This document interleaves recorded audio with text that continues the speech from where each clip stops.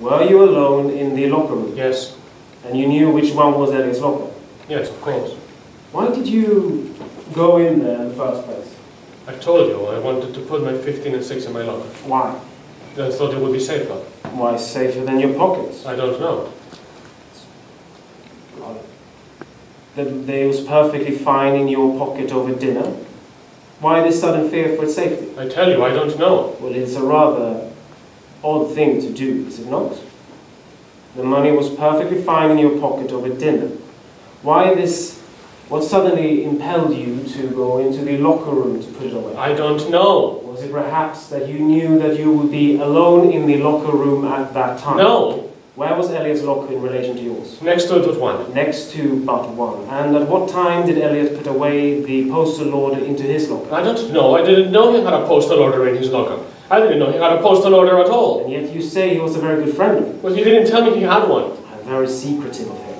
At what time did you go into the locker room? I don't remember. Was it 1 o'clock? It might have been after dinner. After dinner. And what did you do afterwards? I went to get permission to go to the post office. And when was that? At about 2:15. So dinner finishes at 1:45. Were you in the locker room for half an hour? I wasn't in there all that time. How long were you in there? About 5 minutes. Where were you the other 25? I don't remember.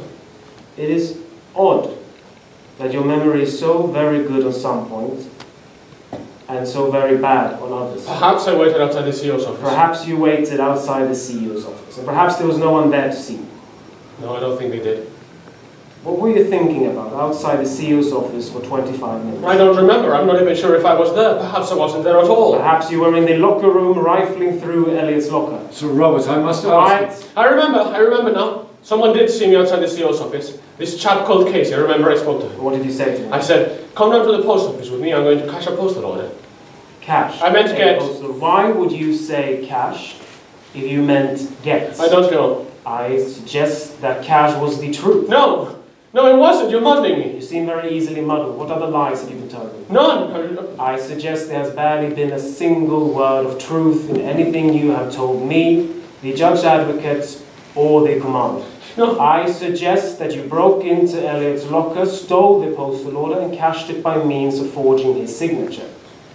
I suggest you did this for a joke, intending to give the money back to him afterwards, but when he told you that he had reported the matter, you got frightened and decided to keep quiet. No, it isn't true. I suggest that by continuing to deny your guilt, you are causing great hardship to your family and considerable annoyance to very high up and important people in this country. That is a disgraceful thing to say. I agree. I suggest that the time has finally come for you to end this misery by admitting to the fact that you are a thief, a forger, and a liar. No, I'm not, I didn't do it! This is outrageous, sir. Hey, darling, I'm late. I'm most terribly sorry. Can I drop you off anywhere? My car is at the door. No, I thank you. Well, have this thing sent by my office tomorrow, will you? But will you need it now? Oh, yes. Well, the boy is plainly innocent.